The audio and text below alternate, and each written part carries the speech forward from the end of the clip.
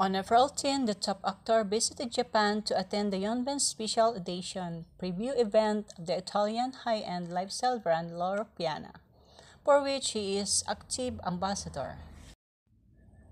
This is his first visit in 5 years since visited Japan for a fan meeting in 2017.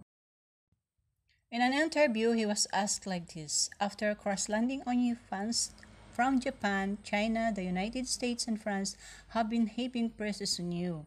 It has been a while since the series has ended, but it is still captivating global viewers on Netflix. How do you feel about that? In answering question about the popularity of Korean drama, Yeonben's very humble.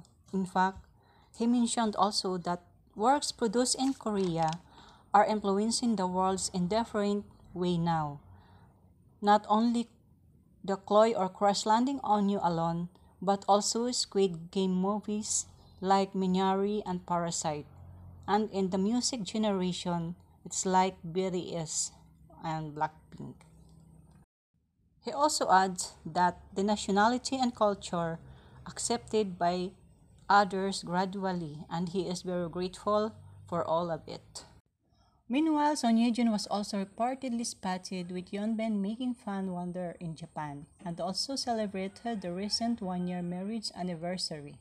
Since then, Sonyejin's agency confirmed that the actress indeed accompanied her husband, but she is set to return to Korea on April 14.